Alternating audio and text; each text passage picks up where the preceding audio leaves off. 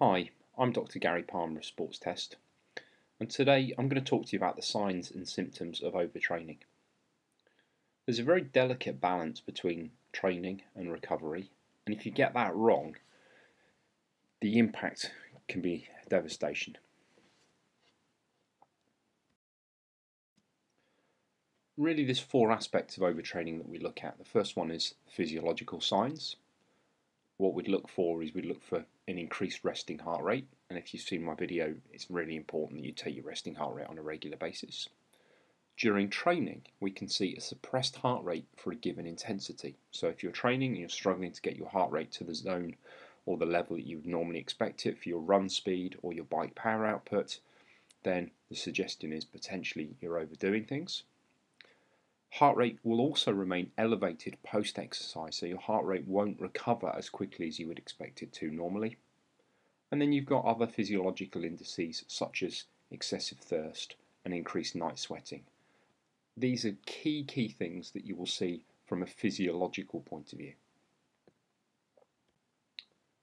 Moving on to a performance point of view, an athlete may experience or report an abnormal muscle soreness or muscle pain. Now, you'll often get muscle soreness or muscle pain, particularly if you're doing high intensity training. So we're really looking here for pain or soreness that wouldn't be usual for the session or the intensity that you've done. A heavy-legged feeling is quite often reported, or even the general inability to undertake the workout. So a session that you'd normally complete quite happily, you may not be able to achieve, you might not be able to finish the last reps, or you might not be able to keep going for as long as you'd expect. And again, allied to this, you'd often see a drop-off in performance where you can't maintain the same performance pace, the power output, the speed that you would expect if you were fresh.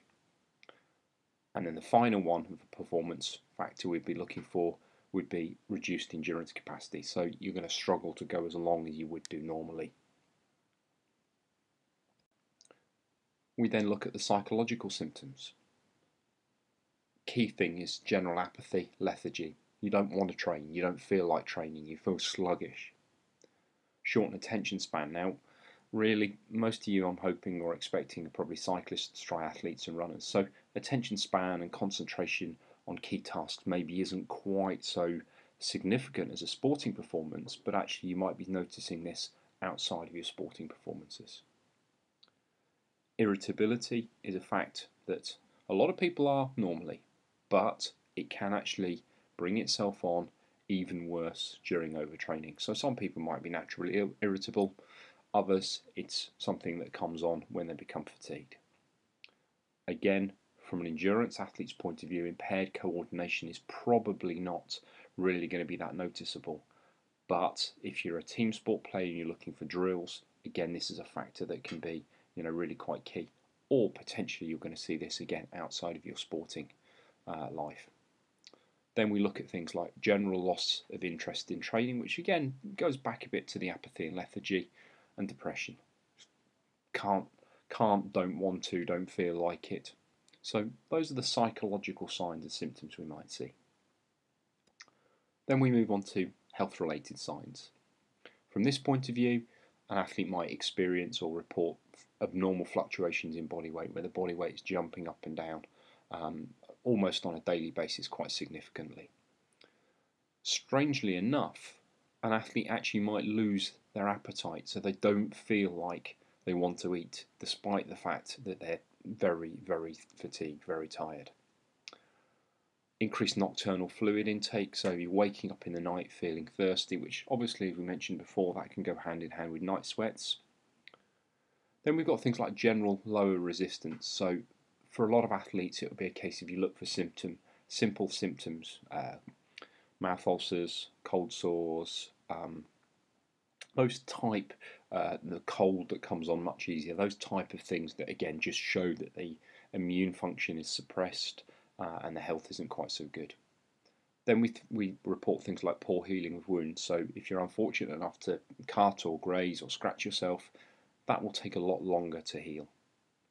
Then again, we've got disturbed sleep, which again goes back to the nocturnal fluid intake, but again it's more like the heavy-legged feeling, legs twitching through the night, keeping you awake.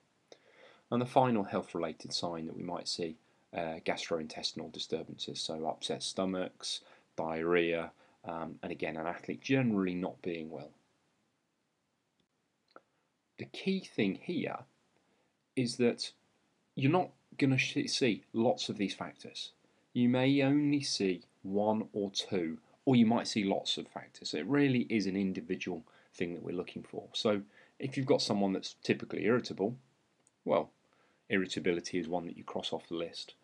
And again, sometimes with these symptoms, it's not what you're reporting, it's how other people view them. So someone else can say to you, your coach, a loved one can say to you, you're really irritable at the moment. Are you overdoing it? Well, that'd probably go down like a lead balloon. But you need to rely on other people to tell you when you're overdoing it.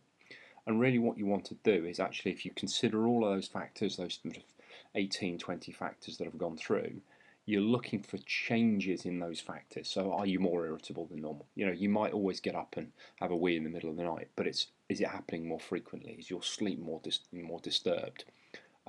So you're looking for small changes in those to see when you're at the balance of whether you're training or overtraining. The key thing is recovery.